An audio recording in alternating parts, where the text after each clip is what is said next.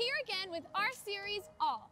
Today, we're learning about how God wants every single person to be saved. Have you ever noticed how the world is full of sinful people? People have been making bad decisions and doing sinful things for hundreds and thousands of years. This world has a sin problem.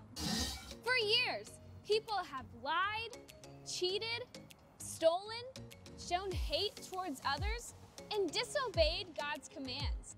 But that doesn't change the way God thinks about his people. God created all of us, and he still loves all of us, no matter what. God is extremely patient with us, even though we mess up all the time. That's why God sent his son Jesus to die on the cross. He made a way for all people to be saved from their lives of sin.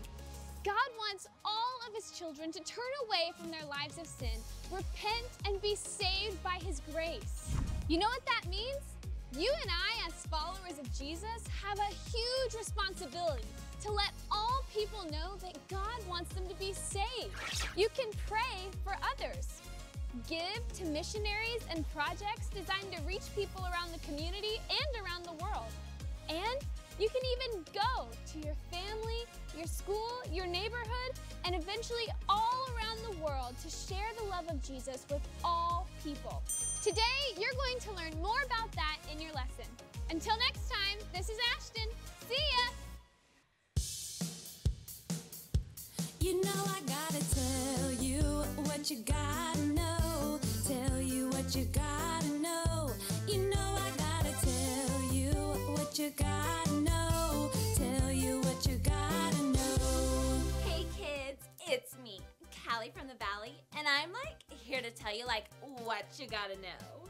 Today, we're basically talking about how God wants every single person to be saved. So, every time today somebody asks you what you gotta know, you tell them. God wants everyone to be saved. Oh my Lanta, I love saving. Just last week, I saved so much money at the mall. I bought a $100 dress for only $15 after I used my rewards points, a coupon, and my super savings discount code. That's not the kind of saved I'm talking about. Oh, I'm talking about something even greater. Oh, yeah. I'm talking about being saved from sin. You know, salvation. Oh, Jesus came to save all people from sin.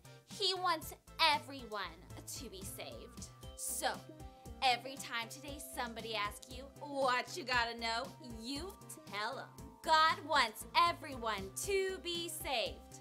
And that is what you gotta know. I'm Callie from the Valley saying TTYL. All right, boys and girls, it's time for today's Bible story. I want you to sit super still and listen super close because I want you to hear this.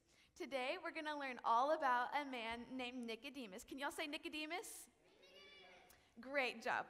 We find this book in this chapter 3 of John. So Nicodemus was a very important man in Jesus' time. He was known as a Pharisee. The Pharisees were the religious leaders of the time. Pharisees knew a lot of the scriptures, what we now call the Old Testament.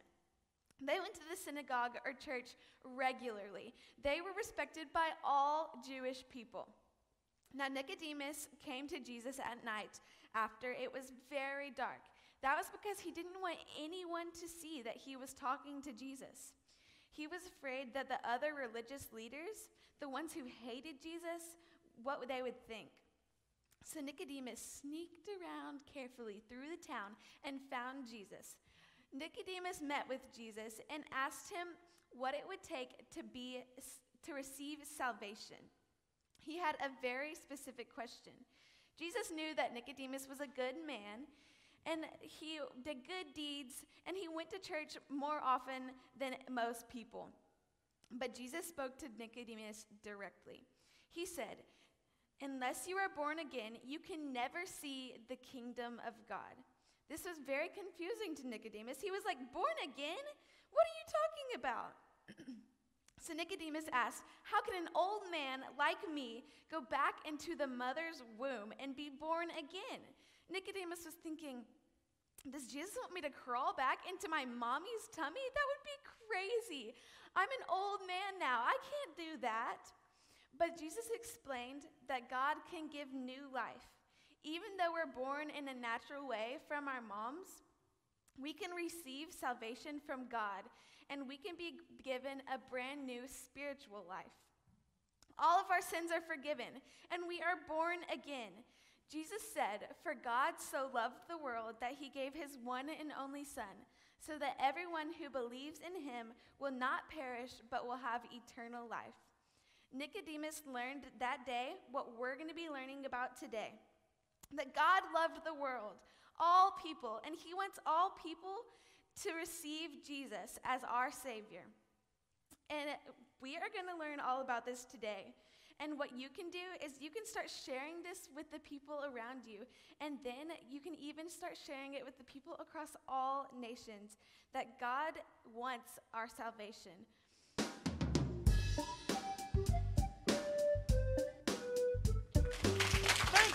Thank you. Oh, you're too kind. Please hold the applause. I am the actor, and I'm here to teach you today's power verse. If you want to be a great method actor like me, you must know the power verse today. So let's get to it. Today's power verse says, "The Lord is being patient for your sake. He does not want anyone to be destroyed, but wants everyone to repent." 2 Peter 3:9. What a stupendous power verse. But if there's one thing I have learned, it's that you'll never forget your lines or the power verse in this instance if you're completely in character. So to help us, let's select today's character from our character box.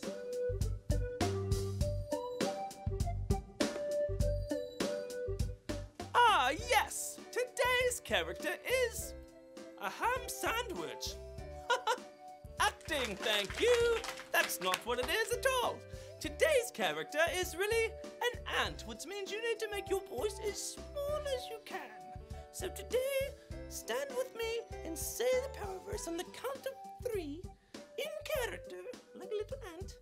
1, 2, 3. The Lord is being patient for your sake. He does not want anyone to be destroyed, but wants everyone to repent. 2 Peter 3:9. Acting, thank you. That was fantastic. But I'll see you later, boys and girls, because my pet gerbil has a nail appointment today. She's going to get her nails shellacked. Ooh, that's awesome. I don't know what it means, but I bet it will cost me a lot of money. I'll see you later. Exit stage. I don't know. Which direction is the nail salon? We'll go with left.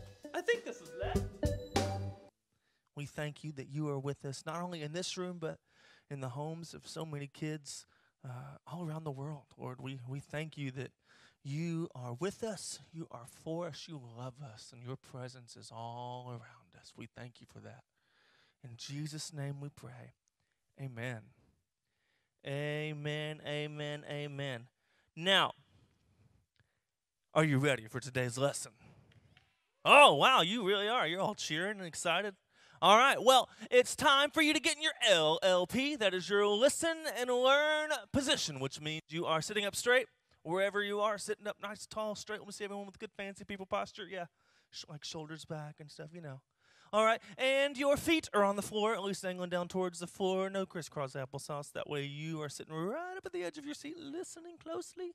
And your hands are empty. Let me see empty hands. Empty, empty, empty, empty. Let me see them all. Some of you aren't showing me your empty hands yet. I want to see them. I want to see them. All right, and put them together. Put them in your lap. And leave them right there so that you aren't distracted.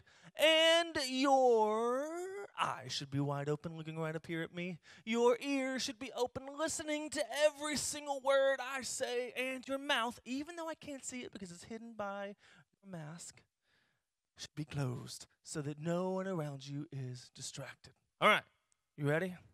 I have a really awesome question for you. Some of you might know this. I doubt it. Let's see. Do you know how many people are in the world?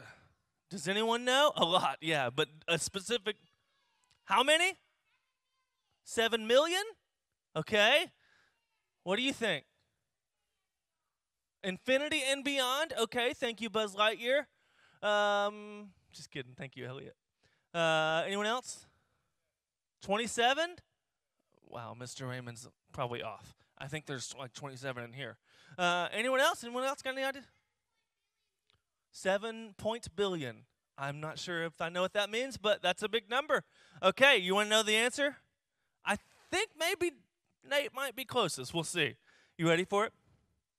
7,655,957,369 people. Whoa, that's a lot of people. Wow, that is so many people. Have you ever seen 7 billion of anything? No, me neither. That's crazy. 7 billion people, almost 8 billion. It's like over halfway to 8 billion. That's crazy. That is a lot of people in the world. And you know what's even crazier? Every single one of those people, every one of them, even us, we all have a huge problem. In fact, we all share the same problem. Does anyone know what that problem might be? What do you think? Lying, okay. What do you think?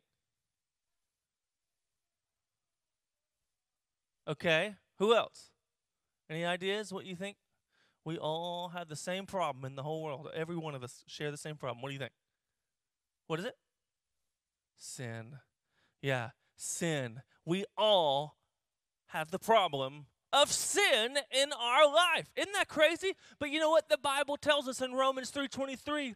For everyone has sinned. All have fallen short of God's glorious standard. That means we don't measure up because we sin. We're not like perfect like God is, so we're not as good as him because we sin and we mess up all the time. And now I have to ask you, did that verse say, for most people have sinned and pretty much all of the people have fallen short of God's glorious standard? Is that what it said?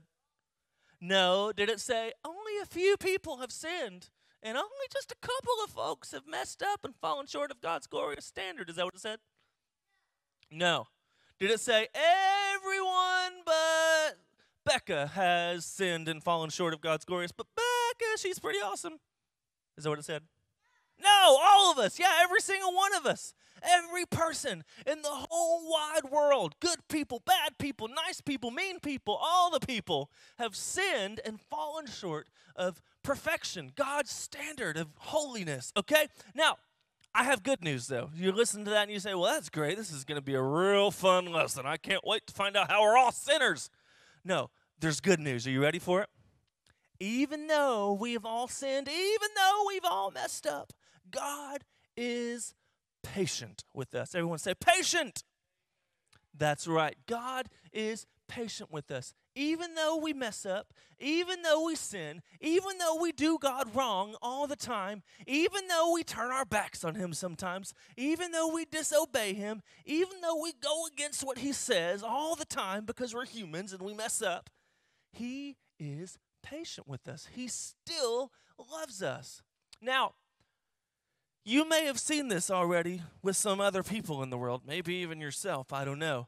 But have you ever seen when there are two people and they're friends, or maybe they're dating or married even, and one of them turns their back on the other one, or goes against what the other one wants, or doesn't listen to the other one anymore, or decides they don't like the other person anymore? What does that person do? Are they patient, or do they just kind of like move on? Yeah, lots of people. They get hurt by someone else, and they move on. They say, I'm done with you. You don't listen to me. I'm out of here. You don't want to be my friend? Forget you. Bye. And they move on. But does God move on when we do those things to him? No. Even though we turn our backs on him sometimes, even though people do the wrong thing and sin, even though people don't listen to him after he's like telling them what to do, even though people ignore what he wants them to do, he doesn't move on. He's always there waiting. He is patient for you. God is waiting for everyone in the world. He wants everyone to be in a relationship with him. And that brings us to our next lesson. God wants all to be saved. Who? All people, everyone. God, he wants every person to be saved. Now check it out. Earlier I told you Romans 3:23. For everyone has sinned, all have fallen short of God's glorious standard. But you want to hear the next verse? Romans 3:24. You ready? Yet God, in his grace, freely makes us right in his sight. He did this through Jesus when he freed us from the penalty for our sins. You know what that means?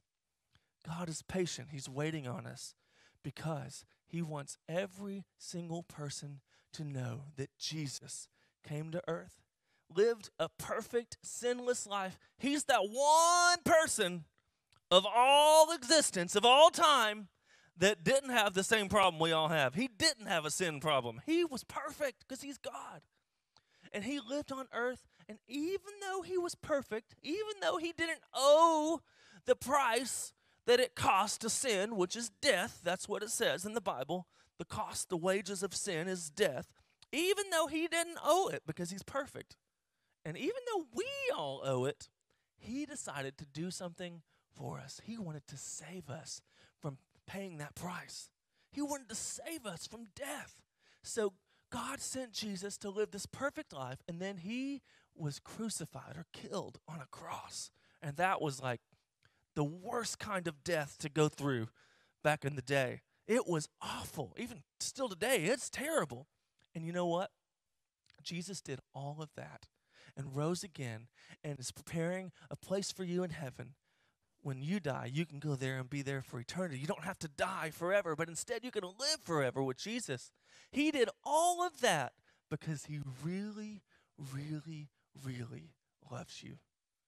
Now imagine those two people we were talking about. If one of those people did something really, really awful and they completely rejected the other person, could you imagine if this person, the good person, they decided to give their life for this other person? That's crazy, isn't it? That probably would never happen.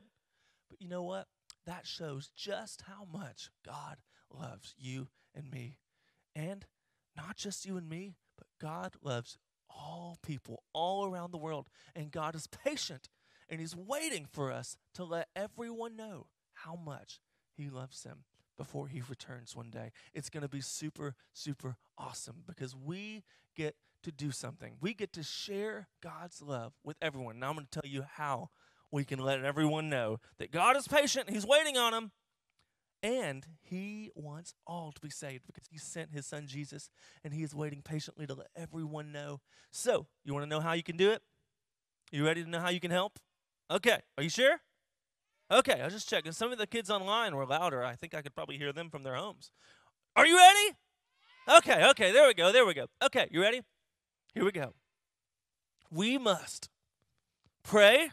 Everyone say pray, give, and go. That's right. We must pray, give, and go. Now let me break those down for you, all right? So you can pray.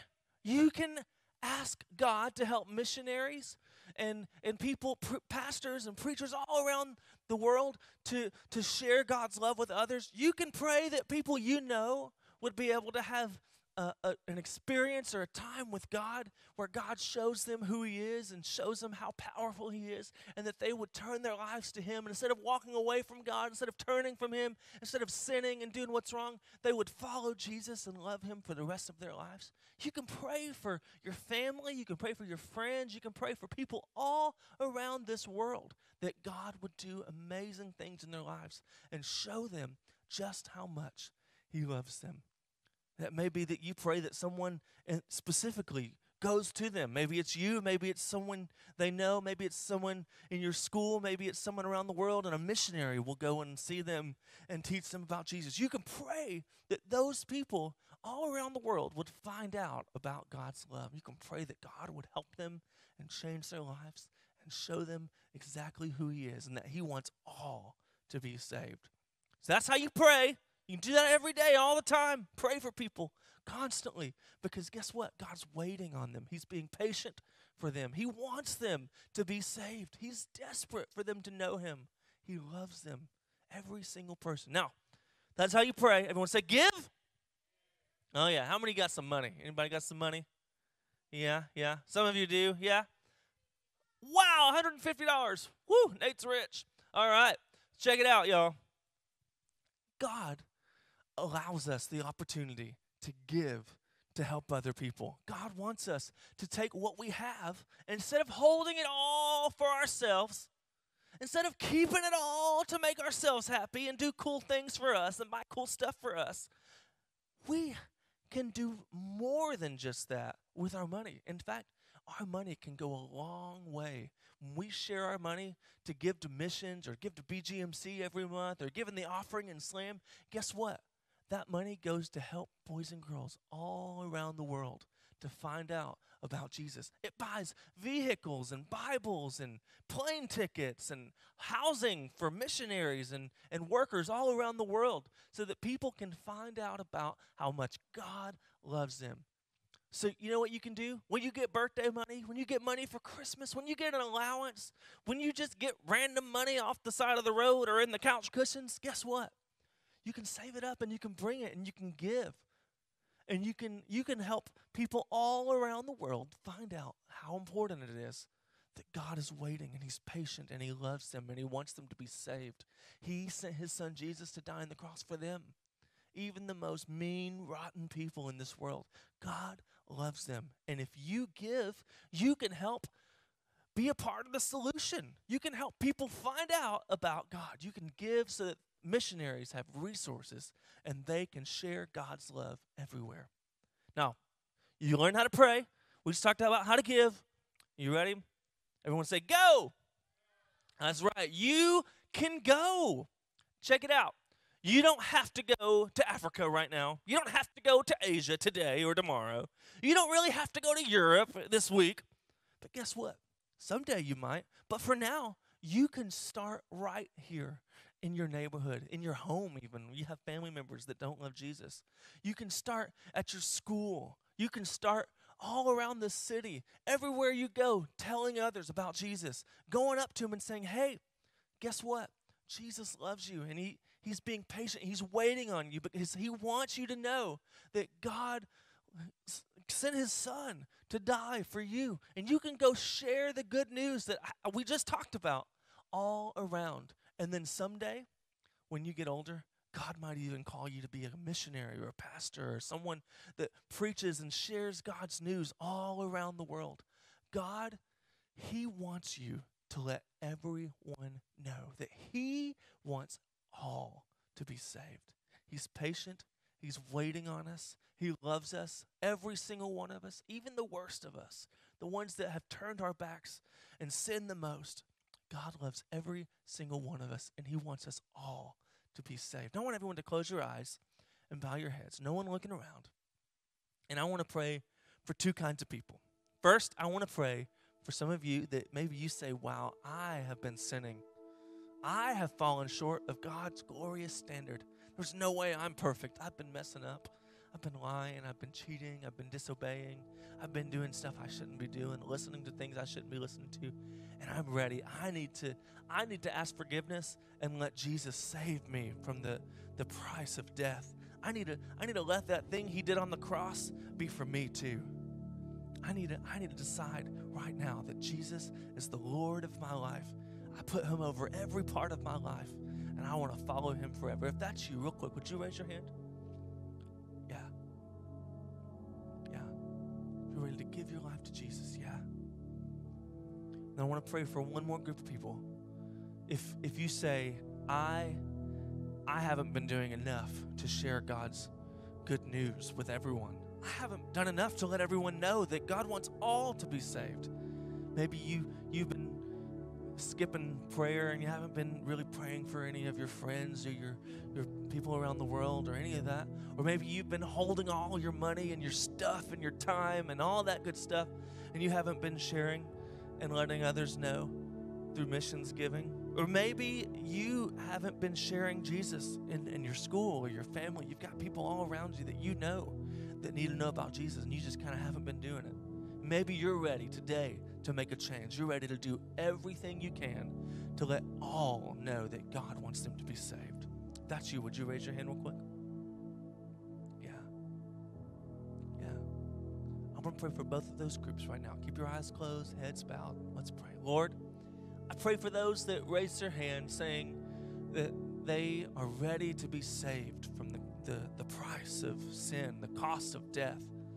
Lord, I pray that you would forgive them. Pray that they would ask for forgiveness, Lord, and they would decide right now to seek you and to put you first in their lives, that you would be more important than everything else that they have in their lives.